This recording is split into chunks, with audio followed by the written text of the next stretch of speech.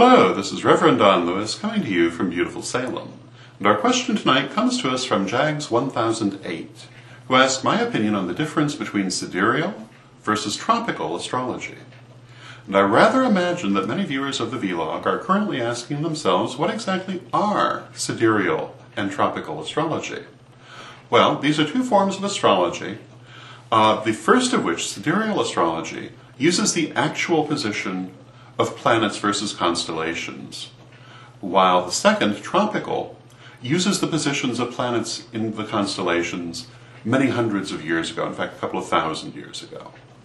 And they represent the difference which has been created over time between where the planets once were at a certain time in the year versus where they are now.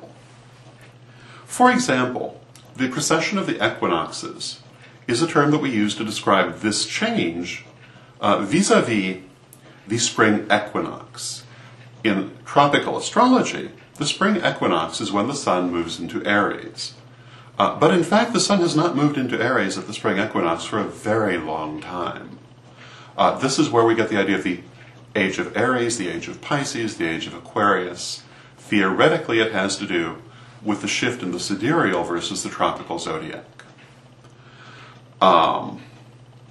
Regarding my opinion of the two different systems, the first thing I would say is that in my opinion, astrology has very little actually to do with stars or planets. It has to do with cycles in time. But in the West, we have used stars and constellations as a means of denoting those cycles. And my attitude is that tropical astrology works perfectly well because the cycles did not change just because the actual position of the planets did. Because the planets do not cause the cycles, they were merely observed to coincide with them.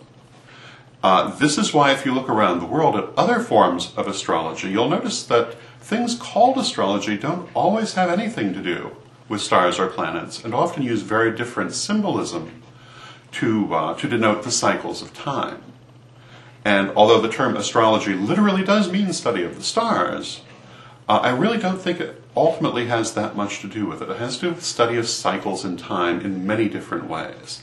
Thus, for example, if you look at Asian astrology, you'll see that it's very different, but it can also be very effective. If you look at Native American astrology, such as used by the Maya or the Aztec, it's really, really different, but also can be very effective. And I find it very interesting to use all of these different systems together.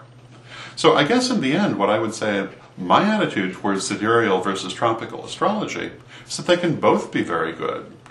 And that ultimately, I don't really think that it matters that much, the difference between them, because astrology really isn't the study of the position of planets, it's a study of the passage of time and the cycles of time, and how they repeat themselves.